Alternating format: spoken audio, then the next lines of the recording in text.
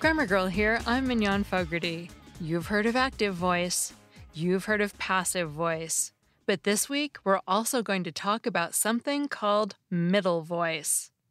But first, I have to correct a pronunciation. Last week, I talked about why we say I didn't just fall off the turnip truck. And I said that an ancient Greek playwright wrote about beggars who were so poor they ate turnip leaves. I called him Aristophanes. But it's actually pronounced Aristophanes, which I recognize immediately now that I hear it said the right way. Thanks to those of you who sent nice messages with the correct pronunciation. And here's a tip. I usually check pronunciations of words I'm not sure of, and I often use online dictionaries, which usually have audio pronunciations you can play. But Neil Whitman also told me about a site called Youglish that I've been using a lot, especially when the word or name isn't in a dictionary. That's Youglish, like English, but with U in front. It seems to search YouTube for instances where people say the word you enter, so you get to hear a few different people pronouncing the word, which I should have done with Aristophanes. And now on to the meaty middle. I got a comment on YouTube from a listener named Steven, who asked about verbs like the one in this following sentence. The screw screwed in more easily than I thought it would. Clearly, the screw didn't screw itself in. The person who uttered the sentence screwed it in. A similar sentence came from a blacksmith he was talking with, who had cast some spearheads. That is, he'd shaped them by pouring molten metal into a mold. The blacksmith wasn't happy with how the spearheads had turned out, and he said those spearheads didn't cast very well. As Stephen pointed out, the spearheads couldn't have cast themselves. You might think phrasing a sentence this way would lead to total confusion, but it doesn't. How is that possible? Stephen wondered if this grammatical phenomenon has a name. In fact, there is a name for it. It's usually called the middle voice. Although if you want a more jargony name, you might prefer mediopassive construction. We've talked about active voice and passive voice in other episodes, but how does middle voice fit into the picture? To see how it does, we need to start with a recap of what active and passive voice are. In a typical active voice sentence, the verb's subject is the agent, the person or thing that performs the action. For example, the blacksmith cast the spearheads is in active voice. The subject of the verb cast is the blacksmith, and the blacksmith is the one who did the casting. Depending on what verb you choose, there might also be a patient role for the person or thing that undergoes the action. In the sentence, the blacksmith cast the spearheads, the patient is the direct object, the spearheads, since they're what underwent the casting process. On the other hand, when a sentence is in the passive voice, the verb's subject is the patient. The sentence, the spearheads were cast, is in the passive voice, and the spearheads is now the subject. As for the agent, it doesn't have to be expressed. If you want to express it, you can do it by using the word by. For example, the spearheads were cast by the blacksmith.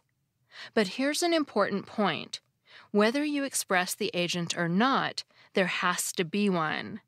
In other words, if you say the spearheads were cast, you're implicitly saying that someone or something cast them. It didn't just happen on its own.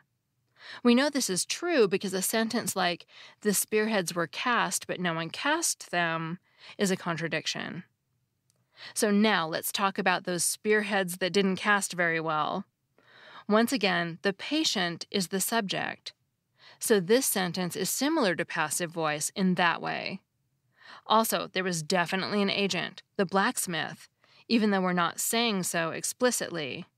So that makes two things that this sentence has in common with a sentence in the passive voice. However, in form, the spearheads didn't cast well doesn't look like passive voice. In English, a verb phrase in the passive voice typically consists of some form of the verb be and a past participle. For example, in the passive voice sentence, the spearheads were cast, We have were, which is a past tense form of be, and the past participle cast, were cast. We don't have any of that in the sentence, those spearheads didn't cast very well. We just have the ordinary active voice negated verb phrase, didn't cast. The middle voice has some other differences from passive voice. With the passive voice, you don't have to mention the agent, although you can if you want to. With the middle voice, you can't. A sentence like, those spearheads didn't cast very well by the blacksmith, is ungrammatical.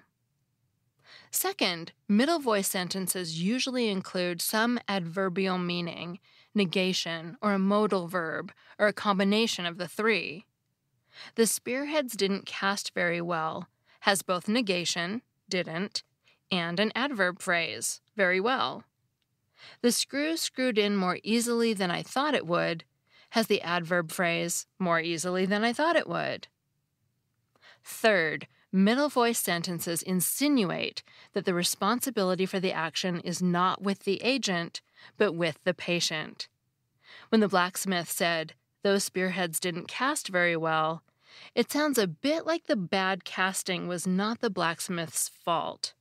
Maybe it was some problem with the metal. A clearer example is, the screw screwed in easily. The speaker isn't saying that their own mastery of hand tools allowed them to screw in the screw. Instead, something about the inherent or designed properties of the screw made it possible. For this reason, they sometimes also go by a more specific name, the dispositional middle voice.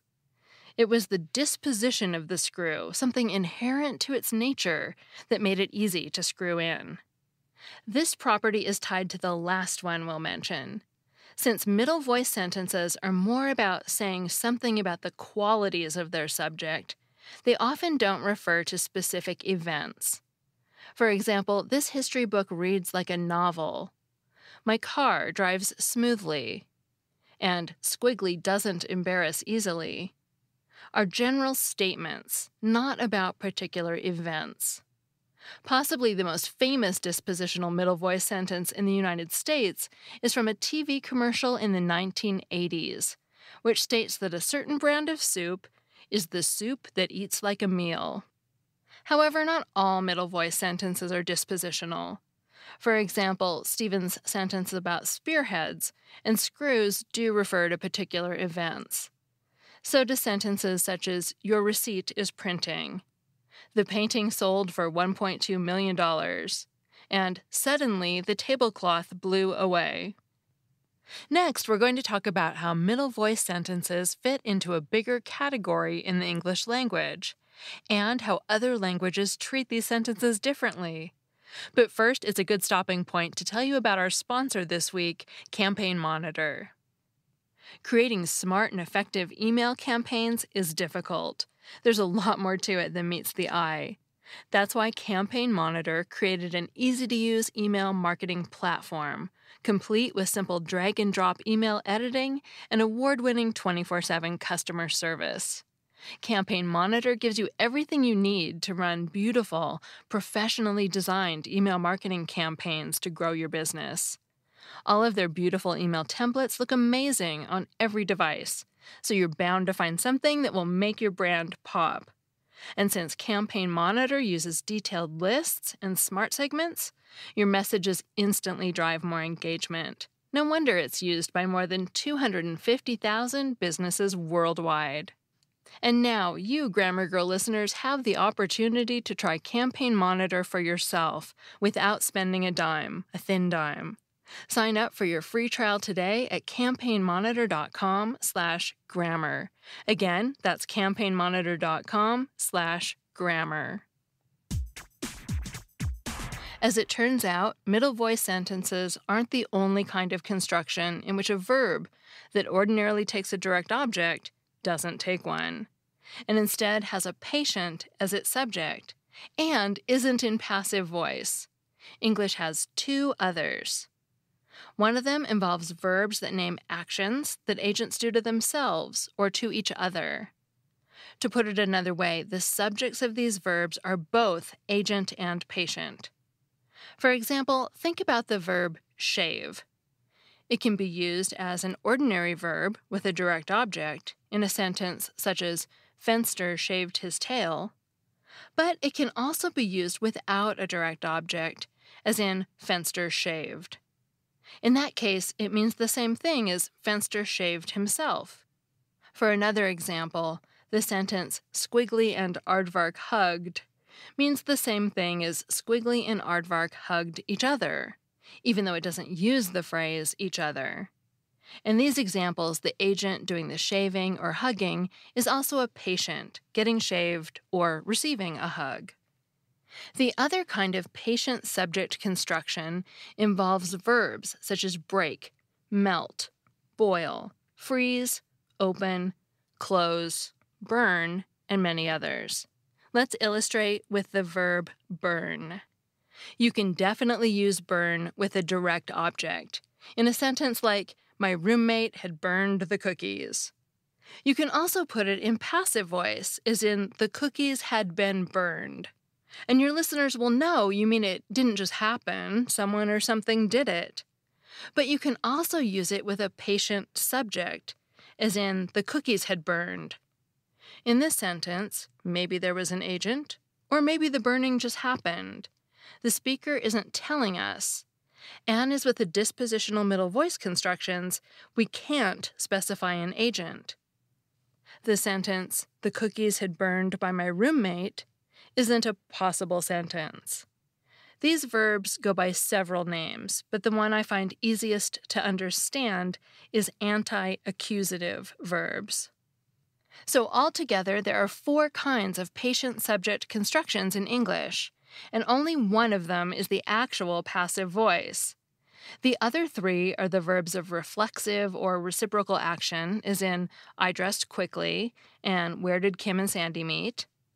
The anti-accusative verbs in sentences such as the door opened or my tomatoes froze, and the middle voice sentences that kicked off this episode, such as the spearheads didn't cast well and my new boat handles like a dream.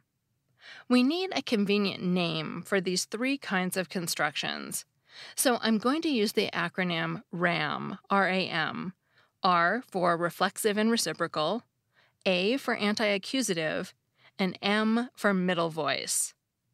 Not all languages express RAM meanings the way English does, but interestingly, these meanings tend to cluster together in different languages. A paper by Artemis Alexiadou and Idit Doron, published in 2012, divides languages into 3 groups. The group that includes English lets active voice forms express RAM meanings. Another group, which includes Classical Greek, Modern Hebrew, Standard Arabic, and an African language called Fula, have an active voice and a passive voice, and also a third set of verb forms which is used for RAM meanings. This third set, you may have guessed, is called the middle voice. This group of languages also includes some of the Romance languages, such as Spanish and French. If you know some Spanish, you may have noticed that a sentence such as se habla español, which is usually translated as Spanish is spoken, actually seems to mean Spanish speaks itself. That's because the same verb forms, namely the reflexive ones, are used both for actual reflexive meanings and for patient-subject meanings where the agent is unknown. The third group of languages that Alexiadou and Doron identify includes languages such as Amharic and Modern Greek. These languages don't have a passive voice at all. Instead, they have an active voice, and a voice that covers all the situations where a patient is the subject. So for that reason, the non-active voice in these languages is often called the mediopassive. According to one study, middle voice is on the rise in English, with an especially big increase in frequency and variety during the 20th century. Once you start thinking about the middle voice in English, you'll start to notice it everywhere. In fact, and this is a true story, in a single day while I was writing this script, I noticed 2 of them in a magazine article about the airline industry. One sentence said that deregulation made it easier for new carriers to launch. with the patient new carriers as the subject. The other said that the galleys were the places where we enter and exit the plane and where the drink carts stow. The drink carts don't stow themselves, the flight attendants stow them. Mere hours later, an air conditioner technician told me as he wrote up the paperwork for a service call, the bill will be sending this week. A couple more hours later, I downloaded some updating software for a handheld device, and a message on my screen said, "Your file is downloading." The instructions I was following said that once I selected the downloaded file, your software will install automatically. The last two sentences show that sometimes it's hard to say for sure that a verb is an implicit reflexive, an anti-causative, or a middle voice verb. On the one hand, your software will install automatically means more or less the same thing as your software will install itself. So maybe install is an implicit reflexive. On the other hand, it also means more or less the same thing as your software will install all by itself, which makes it look more like an anti-accusative. And finally, if you don't give any thought to the agent at all and just go with the flow, the sentence just looks like another middle voice construction. That's probably why these RAM meanings tend to pattern together so often. There are situations where it's just not clear whether they involve just one participant or two. If you use the same verb forms for all these situations, context can do most of the work of resolving them into the different kinds of RAM meanings, or it can leave it conveniently ambiguous. That segment was written by Neil Whitman, who blogs at literalminded.wordpress.com, and you can find him on Twitter at literalminded. I'm Mignon Fogarty, better known as Grammar Girl. You can find all my articles and podcasts at quickanddirtytips.com, and you can get every single podcast I've ever recorded that still exists, more than 600 of them, ad-free by signing up for Stitcher Premium at stitcherpremium.com/grammar. Use the code GRAMMAR for a free month, during which time you can binge listen all the bonus episodes. That's all. Thanks for listening.